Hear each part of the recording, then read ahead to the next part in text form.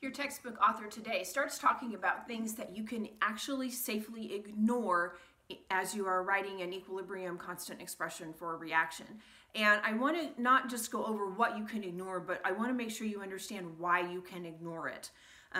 Every concentration that we're talking about when we write an equilibrium expression is just that. It is a concentration, molarity. And you remember that molarity means moles per liter. So if I have an aqueous solution where I've taken a chemical and I've dissolved it in water, I'm going to have a certain number of moles per liter of that solution. If I add more chemical to the same volume, then my molarity is going to go up. If I would have dissolved less, then the molarity would go down. And so you are fully aware already that an aqueous solution is going to have a molarity. It's going to have a concentration. Similarly, in a gas, you can take gas particles and you can put them in a certain size container. The volume of that container can be measured in liters. And so you can either take the same amount of gas and you can compress it and make the concentration higher, so you've got more particles per your area of volume. You can decrease the pressure, increase the volume, make your concentration go down because your gas particles are all spread out per unit area. And so gases and aqueous solutions are going to have concentrations. Now, what about a solid? Well, a solid is you can't really take a solid and spread it out and have concentration, because if you have a lump of solid, you could measure density, but that's not the same thing as measuring concentration. So we can't really measure the concentration of a solid.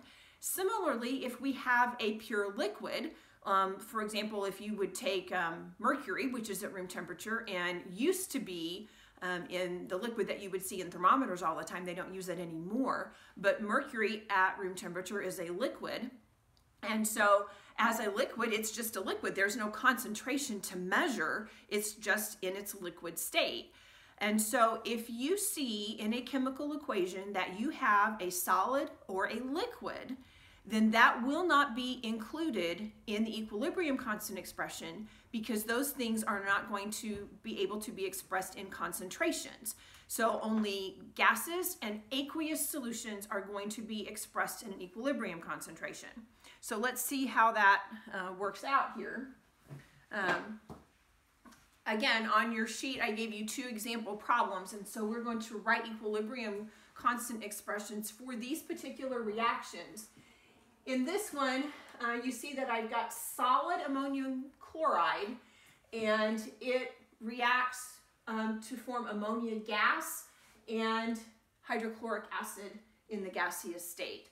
So gases can have concentrations, so both of these can be expressed in molarity, but this is a solid, and solids are not going to be in the equilibrium expression. Okay, so here, the equilibrium expression for this particular reaction is going to be the concentration of NH3 times the concentration of HCl, and there are no coefficients in front of it. That would be on the top. If I had reactants, they would go on the bottom, but I'm not going to put the solid in there. So this is the equilibrium expression for this particular reaction. Okay. Now, if you look down here at this one looks really, really complex. CH3CO2H is acetic acid, which is the same acid that is in vinegar, and so that is going to be an aqueous solution. This particular compound is ethanol, and it can be an aqueous solution as well. And so these two react together to create something called ethoxyethanol, which sounds really, really complex. And then it makes a liquid water. So here, all three of these are aqueous solutions, but this is a liquid, and so a liquid's not going to have a concentration. So when I write the equilibrium constant for this expression, I will have CH3CO2C2H5 on the top, because that's on my product side. I'm not going to include this one. And then on the bottom, I'll have the acetic acid, CH3CO2H, and I will have the ethanol, C2H5OH. And again, there's no coefficients in front of those besides 1, so I don't have any particular exponents in these expressions, although if there were stoichiometric coefficients in front of them, those would go in as exponents. Okay, so you want to be really careful as you're writing these equilibrium expressions. Watch out for the solids and the liquids, because sometimes problems are written to try to trip you up, and so you don't want to include those things in your equilibrium constants.